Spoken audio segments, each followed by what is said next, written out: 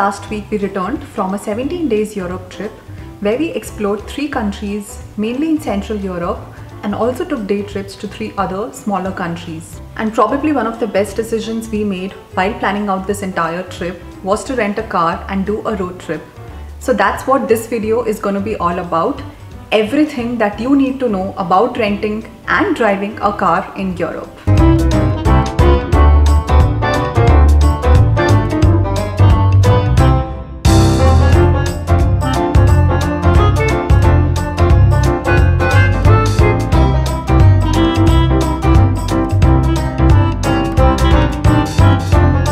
Now coming to the most important part of this video, which is the real driving experience in Europe.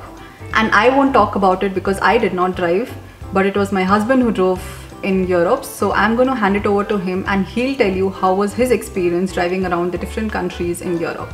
So the one thing that most people are worried about when they go to Europe is driving on the left hand side of the car. And that is something that I was also naturally concerned about. But when we started driving, when we picked up the car and I took it out, I did not feel any problem driving from the right hand side of the car. You actually get used to it pretty quickly. It's just a simple mental shift that, instead of driving from the left side, you're driving on the right hand side, and when you see all other cars driving on that side of the road, you just go with the flow. So that, in my opinion, is not as big a deal as most people think it would be. The place where I actually faced a problem was driving within the city, because in Europe people are very strict about their rules, and you'll see there's a considerable gap between any 2 cars. They follow all the rules very closely. They don't change lanes. When there's a traffic signal, they stop at the very right place. So for us Indians, we are not used to it. We change lanes whenever we want. We are free to do whatever we want here, but in Europe you can't do that. Most of the times it's intuitive, but for example, you can't just take a U-turn anywhere. You have to find the right place where you can take a turn, or probably take a couple of turns and then come back to where you want. So these are the things that I struggled with. If you have to get over it, I would suggest firstly understand the rules of driving in Europe as closely as possible, and once you do that, I think it becomes considerably simpler. But keep in mind that Europeans drive according to rules. Secondly, get an idea of the map of the place wherever you're going to drive. Just spend 5 to 10 minutes understanding that place, how you will get to that particular point where you want to reach to. Driving on the motorway, on the highways outside the city is very easy in Europe. You will find cars driving at 140, 150, 160 very regularly. Consider that you are driving straight and there are 2 lanes and there is a divider. So the ones driving on the left hand side are supposed to be driving faster than the ones in the right lane. So just keep in mind, whenever there is an overtake that's happening, it has to happen from the left hand side and not from the right hand side. The right hand side is for the slower cars, the left hand side is for the faster cars. Otherwise it's a breeze to drive on European motorways.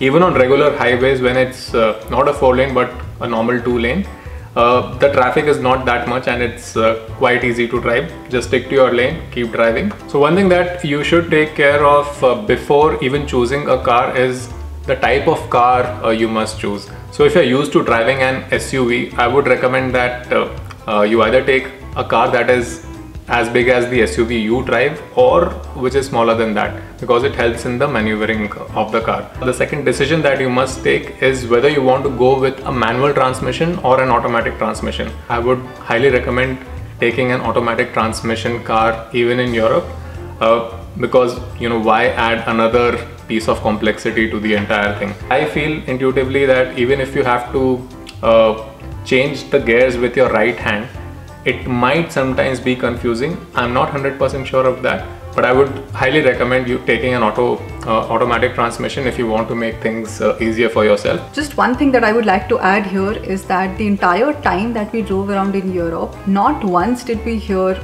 a car honk. We did not honk, and neither did we hear anybody else honking. So it was such a different experience and such a peaceful driving experience that we had. Now we have come to the last section of this video, wherein I'll be telling you some important tips that we picked up during our driving experience in Europe. So the very first thing that we'll talk about is how to fill petrol in Europe and how to pay for it.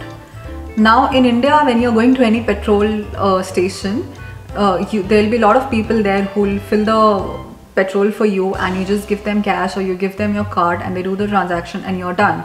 But when you're driving in any international location, you have to fill the gas yourself. At least in Europe we had to, and even in New Zealand we had to fill the petrol ourselves. The very first time that you'll go to a petrol station, it can be a little intimidating experience because A, you don't know how to fill petrol, and B, you don't know how to pay for it, or to whom do you have to pay, because there won't be anybody around at the petrol station. But it's actually pretty simple and straightforward. So once you park your car in front of any of the filling station, you will see whether it's for petrol or diesel. So let's say if your car needs petrol, you pick up the nozzle that says petrol and you open the petrol tank of your car, and there's a button on the nozzle that you press and you just start filling in petrol in the car. So when you're traveling to any country outside India, you have to obviously fill the petrol tank on your own of your car. So we'll just show you how it's done. Right now we are leaving from Croatia for our next country, and we are about to fill petrol in our car. So we'll show you.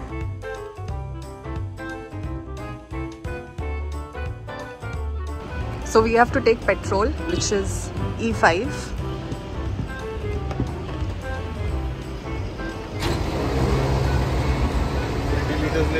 हाँ.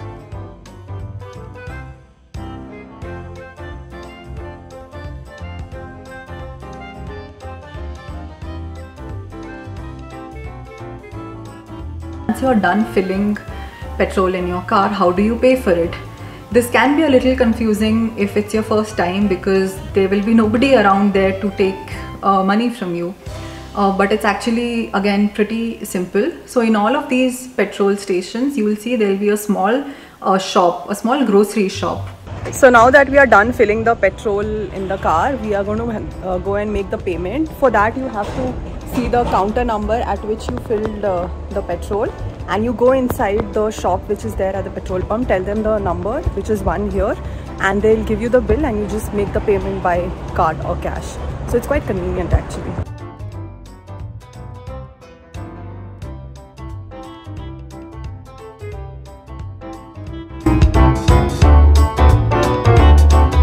Now another interesting thing that we learned in Europe was how to pay at the parking lots.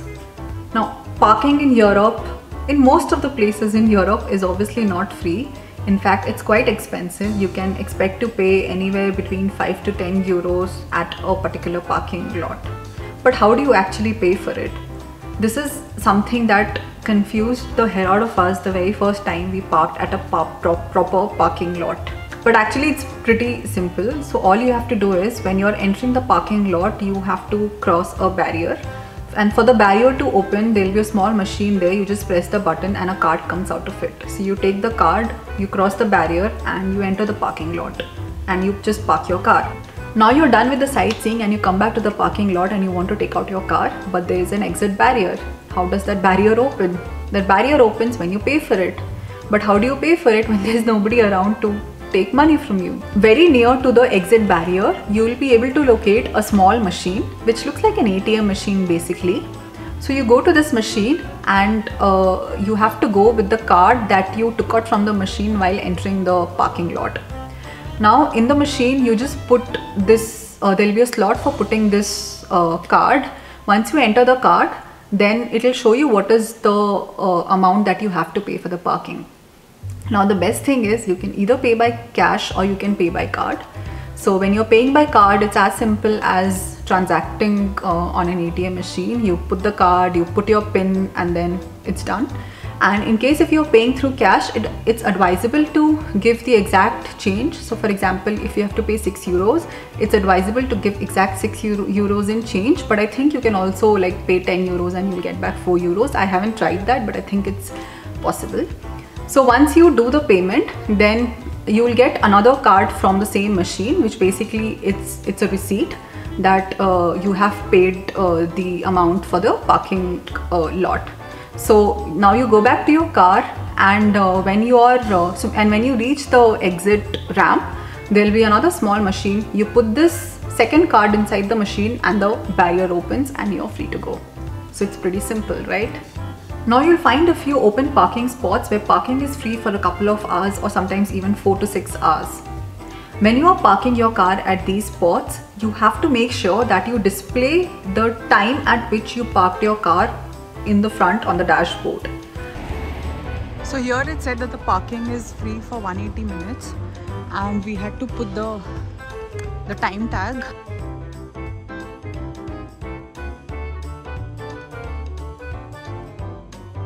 So this particular parking spot had free parking only for 180 minutes. And how do you keep track of time? So you'll have something like this in your rental car, using which basically you can put the time at which you parked your car. So let's say if you have parked at 3:30 like we did, we marked it at 3:30 and then we just put it in front on the dashboard so that it's visible from outside as well. If you don't do that, and if in case somebody catches you, then you might have to pay a fine, and that's what I have heard, I don't know, but then it's always advisable that at such parking lots you put this with the parking time and then come back in whatever the time was to make sure you don't have to pay for parking. Another important tip is regarding border crossing in your rental car. So we ended up crossing multiple borders during our stay there. For example, when we went to Montenegro, Bosnia and Herzegovina and Slovenia. So all they check at these border control points is your passport, and they'll also ask for your rental car papers.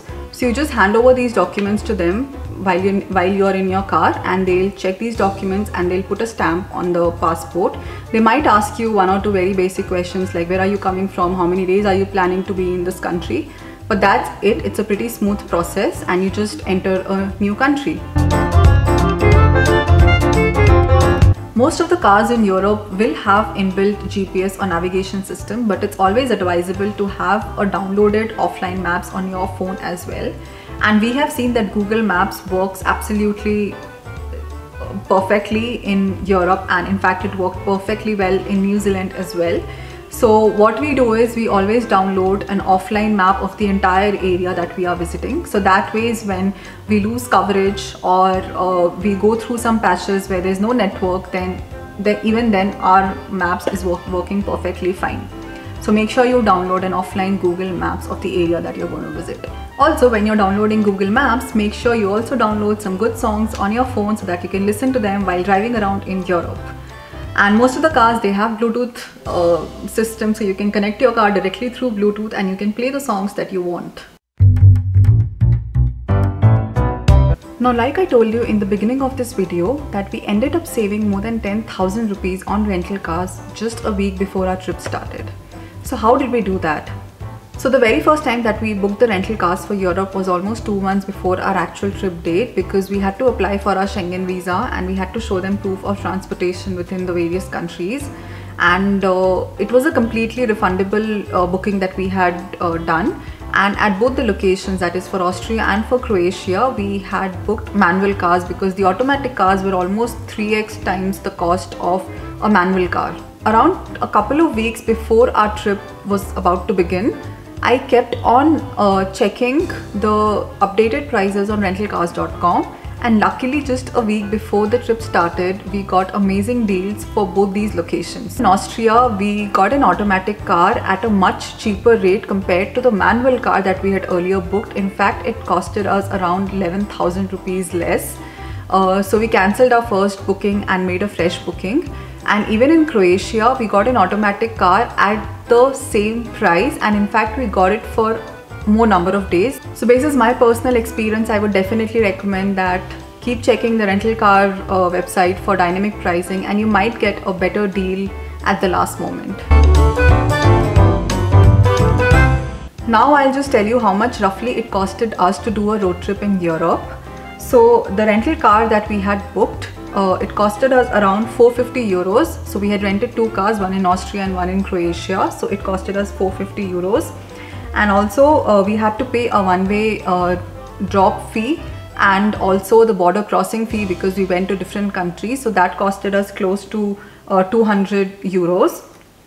And then we purchased insurance for our car in Croatia that costed us around 100 euros. And for fuel we paid close to 120 euros. That was 120 euros for the entire time that we drove around in Austria, Croatia and the other countries. For parking we paid 40 euros. Like I told you, parking is expensive in Europe. Apart from this, we also had to pay some small amount at the toll whenever we used the motorway, so that costed us around 6 to 7 euros. So in all, the entire cost of rental cars came up to around 915 euros for us.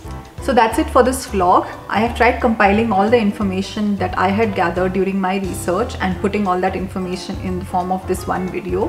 I hope you all found it useful. If you have any questions related to driving in Europe, then please feel free to drop them in the comment section and I'll definitely try and help you guys out.